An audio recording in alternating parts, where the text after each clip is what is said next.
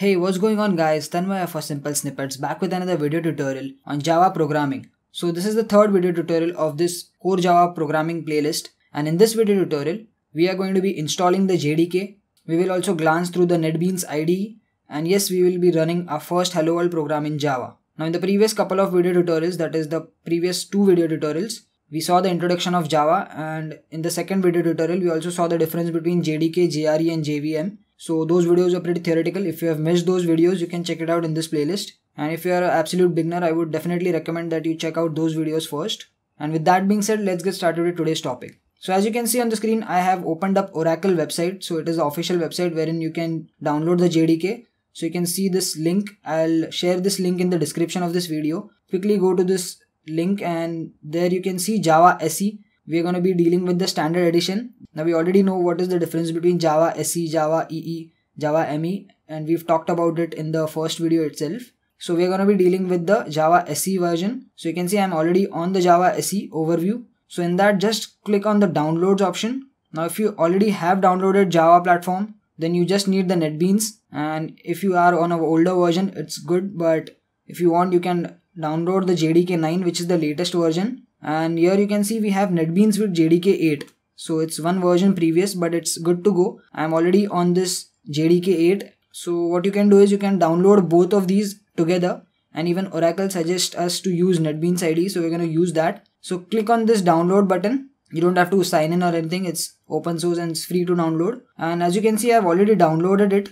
And I also have installed the Netbeans IDE. So the installation process is pretty simple. You just have to click next and keep all the default settings. You have to keep the installation path and all same, and it's already pretty much sorted out. So I'm not going to go ahead with the installation process because it will just eat up our time. So it's pretty simple, but there is only one thing that you have to do is you have to check whether your path variable is set. So what exactly is this path variable? So if you've seen the previous one or two video tutorials, we know that Java is both compiled as well as interpreted programming language, right? So to invoke the compiler, so the compiler is a program that compiles the high level language into an intermediate bytecode in this Java programming. So to invoke that, we have to invoke a executable file that is javac. So that javac.exe is located in your Java installation folder. So let me just show you where it is. So when you install Java, so when you download that file and you just install in your program files, it would be installed in the Java directory. So you can see JDK is 1.7. So this was a previous version, and you can see the date modified 05 March. So today is 6th March, which means I just installed it yesterday. So this is the latest JDK version. And then there is also JRE for those corresponding versions. We are looking into the JDK. Just go into the JDK, and inside the bin folder, you can see there is a javac.exe. So this is that executable file which invokes the compiler and then it compiles the code. So this location, you can see this entire file hierarchy or this location needs to be set in that path variable. So path variable is available in the settings. So let's go to the settings, go to my computer, just right click and go to the properties. You can see advanced system settings, go to those. In the advanced tab, you can see there is a button named environment variables. Just click on that. And here you can see environment variables, right? So this is user variables for Tanmay Sakpal 11, which is me when I'm logged in. And these are the system variables. So we are looking into the system variable named path. So this is that path variable that I'm talking about. Just double click on it and there would be a list of entries which are already there. Now you just need to add one more entry. You first need to check whether this kind of entry is there or not. That is C program files Java JDK/bin.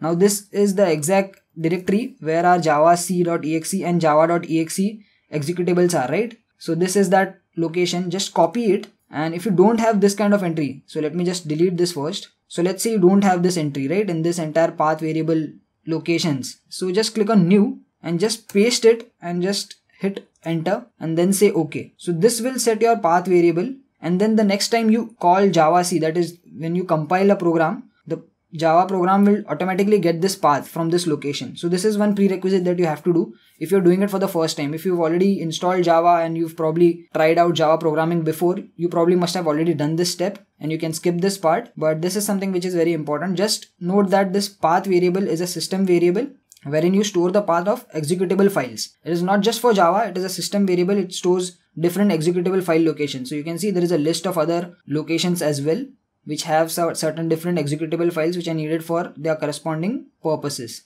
So after doing this, just get out of everything and you're pretty much good to go. And I skipped the installation part because it would have taken a lot of time. Probably it will take a couple of minutes for installation in your system. Just wait for it and just install it everything with default settings. And after that, the way we check whether Java is installed properly or not, just go to command prompt, just hit Windows R and just type in cmd, just click OK and just type in Java space -version and hit enter. And you should get this Java version and Java runtime environment. So you can see I am on the latest version 1.8.0._161. And now you can also check the Java compiler version. So let's say Java C space -version, hit enter. You should see the version number.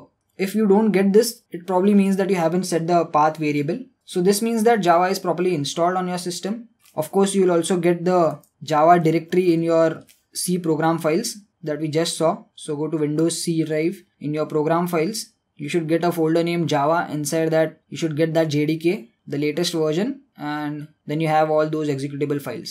Okay, so we've pretty much installed Java. Now what I'm going to do is I'm going to first create a Java program, that is the first hello world program, in a basic notepad editor. And then we'll also see that same program in Netbeans IDE, because I want to show you how to run a Java program without using the Netbeans IDE and using the Java C and Java executable files, using the command prompt basically. So quickly open up any of your text editor that you use, for example Sublime Text or Notepad++. I usually use Notepad++ or Sublime Text because it has good highlighting and indentation and a lot of other features. You can also use your basic Notepad. So just type along with me. Type in public class my first class, open and close curly braces. Inside that, just say public static void main, open and close round brackets. Inside that, string args, opening and closing square brackets. Again, open and close brackets for the public static void main function. Of course, I'm going to explain you each and everything about what we are typing, but right now just type along with me. Inside that, say system.out.println, and again inside opening and closing round brackets, double quotes, type in hello world. Just give a semicolon at the end and just save this in any of your directory. I have created a directory already, and while saving it, just save it with the same name that you have created the class. So you can see I have created public class my first class over here. So I'm just gonna save it with the same name, my first class, and also it has to be case sensitive, so my M capital, F capital and C capital. And in the save type as, you just select Java. Okay, so the extension is .java. Just save this as it is. So you can see it is already getting highlighted, public class, public static void main, all these things are getting highlighted, and this is because of the features of this Notepad++ IDE. Now what you can do is go to your command prompt again, type in Windows R cmd. Now you need to go to the file location where you have saved the file. Okay, so let me just show you where I have saved it. Okay, you can see I have saved it in videos, core Java, setting up IDE and first hello world program. Inside that, programs. So just entirely copy paste this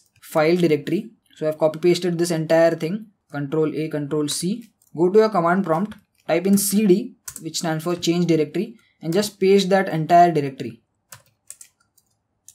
and hit enter. Once you hit enter, you can see you are inside that entire directory now, where your .java file is saved. That is the my first class Java is saved over here. You can even see by doing ls command, I suppose. Okay, ls doesn't work over here. Anyways, now you are inside your program folder, which means you are inside this folder using the command prompt. Now you have to call the compiler first, right? My first class.java needs to get compiled. So you'll say Java C space, type in the entire file name, my first class, also with the extension .java, and hit enter. And there you go, we have compiled it. And the way I knew that we have compiled it successfully is because we did not get any error over here. We directly got the command prompt in the next line. And to prove that, when we compile a Java file using the Java C compiler or using the Java compiler, we get an intermediate class file which is having an extension of .class. And to prove that, we can go to that folder and you can see that there is a my first class .class file created. So this was just created right now. You can see the time 6 March 18, 12:48 AM, which means it's night at my place. Anyways, if you just open this using Notepad++, you can see some garbage written, which obviously you cannot read because this is the intermediate bytecode which is portable. So we've talked about this in the first video, and we've talked about Java being portable, right? So this is that intermediate bytecode. So we haven't yet got the output. So this is one step, that is compilation step. We haven't gone in the execution step. Of course, we are going to be seeing the entire execution process of a Java program in the further video, in the next video actually, wherein I'll theoretically explain the entire step-by-step process of what exactly happens. But right now we're just going into the practical aspect. So I just wanted to show you the .class file. So now, in order to run this program that we've already compiled, there is another command. We have to say Java space and then the class name. So my first class. And you don't have to use the extension over here. You just have to say my first class, which is the class name, which is this one, inside which the void main function is existing. So I still haven't explained you all of these, but I'll explain to you in a minute. Let's see if this first program runs. And there you go, you can see the output hello world, right? So which means we successfully compiled as well as executed our first program. And this was all using our basic notepad. We haven't even started off with Netbeans. So before starting off with Netbeans, let me explain to you what this program is and what are each line we have defined and what is the meaning of every line. So let me just close this.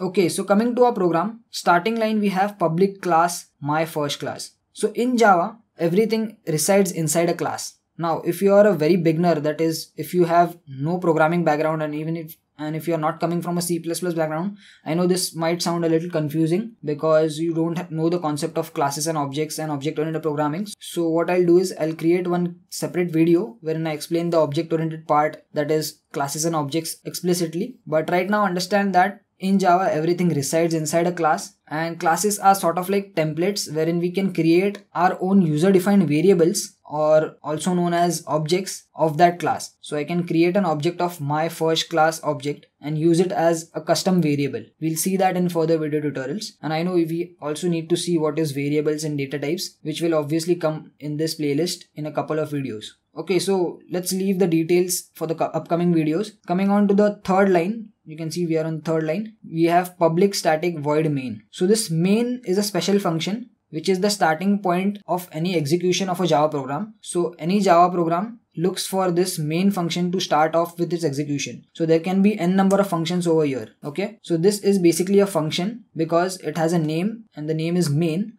Then it has opening and closing round brackets. So this entire line is known as function prototype or function signature. The word public defines its accessibility, and public means it is accessible throughout the program. So it is visible overall, and we'll again get into the details of access modifiers. Static means whenever we declare a function static, it means that we do not need an object of that class. So main function does not need any object. So we did not create any object of my first class, right? And then we used that class object to call the function, right? We did not use it. So when we create a static function, we do not use the object to call that function. And void means its return type. So this is the return type, which means that this main function is not returning us any value.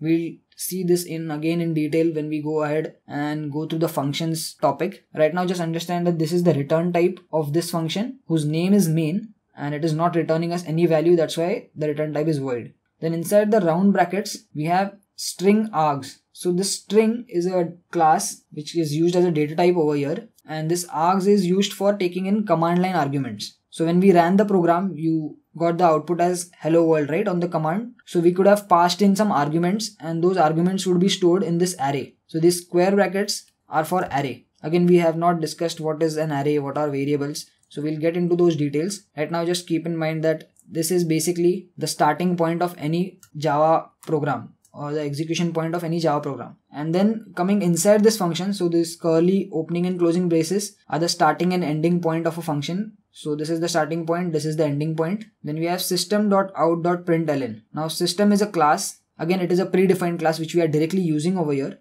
And this out.println basically is a function which is used to print any value on the command prompt. Okay. So this hello world that we saw on the command prompt came from over here. If we would have printed anything else, that is hello Tanmay, then this value would have been printed. Okay. So right now I'm not going ahead and doing it again because I've closed the command prompt. but this is where the value was being printed from. And then we have the end of the class my first class. So this was just an overview, and I know things are not very clear as of now because we have to get into details of each and every keyword that we just saw, but you'll understand it as we move along, and it's going to be very easy. Don't worry, I'll try to make it as easy as possible. So this was our first Hello World program, and moving ahead, let's see the Netbeans IDE quickly. I've already installed it. Even you can install it. Just pause this video and install it. It'll take around 5 minutes. Go to Start and Netbeans IDE.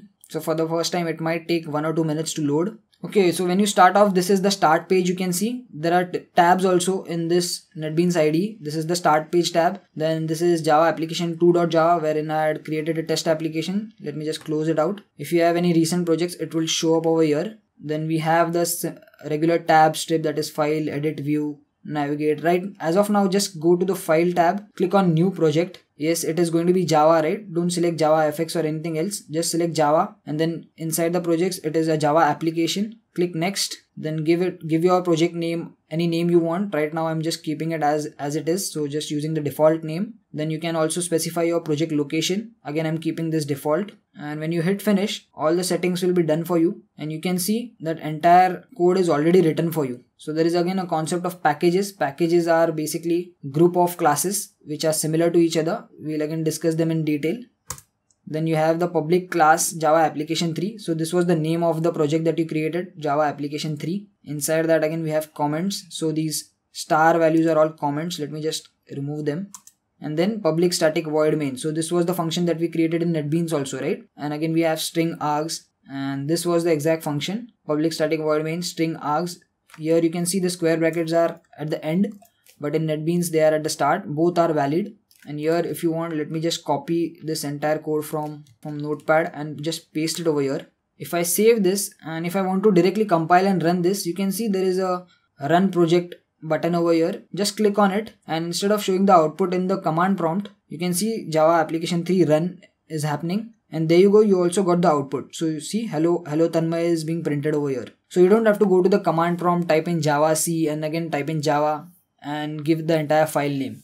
So this Netbeans IDE makes it easy for us to compile and run Java applications and Java projects and Java source code. So on the left side we have the projects. So currently we are in the Java 3 project. Inside that we have source packages, and then inside that we have package Java application 3. So you can see over here package Java application 3. Inside that package we have our class, that is public class Java application 3. So this is the .java file. If you want to see this, just right click on this and go to the properties, and you can go to the project folder in Explorer. Just open your Explorer, paste this, and you'll go inside the Java application 3. So our Java 3, that is Java application 3.java file, is always going to be inside the source folder. So inside the source folder we have again one package. This is Java application 3 package, and inside that you can see we have Java application 3.java. So when we run this project, you must be wondering where is the .class file, right? So that class file goes inside this build directory. So inside this build, you can see classes. Inside those classes, we have again Java application 3. So this is where the